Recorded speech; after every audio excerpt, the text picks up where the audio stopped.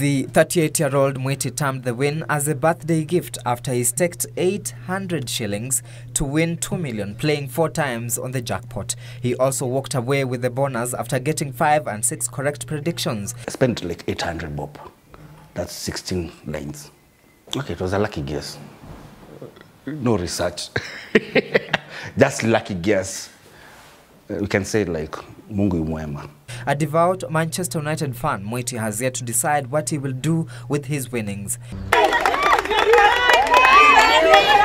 Meanwhile, National Women's Rugby Sevens team utility back Janet Okello was named the Sports Journalist Association of Kenya Sports Personality of the Month for September.